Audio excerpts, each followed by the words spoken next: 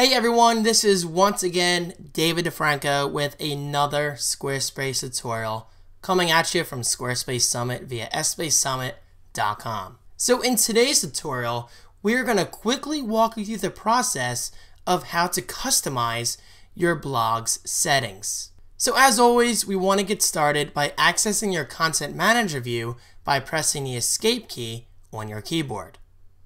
Alright, so as you can see, by default, our blog is already selected in the sidebar because it just happens to be our website's homepage. But if for some reason your blog is not already selected, be sure to select it in the sidebar on the left. So once your blog is selected, in the top right corner, click the Settings button. This is where you can customize your blog settings as well as appearance. So for example, if we want to display 10 posts per page, we can do just that. We can insert a blog description right here.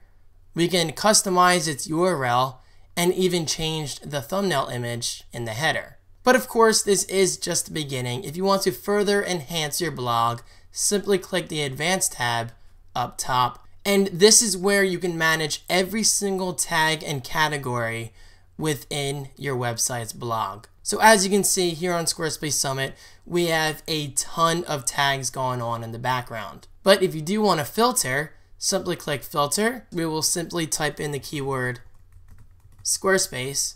And here we are presented with the tags Squarespace e-commerce, Squarespace logo tutorial, and finally, last but not least, Squarespace Tutorials 2014. And the same thing goes for categories. Now, as of this video's recording, we do not have Squarespace Summit broken down into categories, but as we add more tutorials over time, then yes, we will consider breaking them down into categories for better organization. And then finally on the bottom, we have the ability to edit this blog's page header using HTML, as well as the post blog item code injection.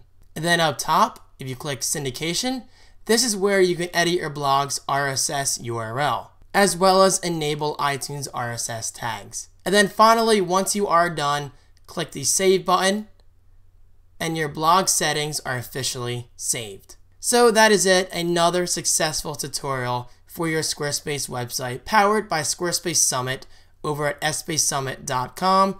Thank you for watching, and we will see you in our next video.